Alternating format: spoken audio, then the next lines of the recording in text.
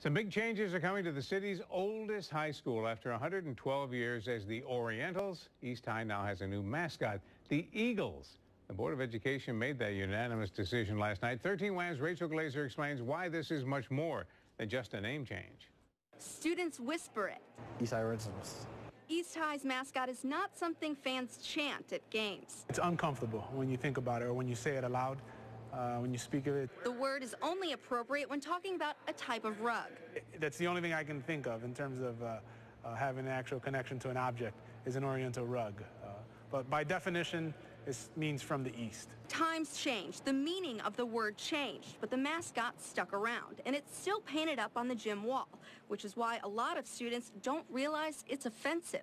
It was interesting when I heard that. I never knew it until about last year. But the debate over the name started decades ago, back when the principal was a student here. So this is 1993, yeah. And you can see that it says East High Eagles, and it's got a question mark. It says P.S.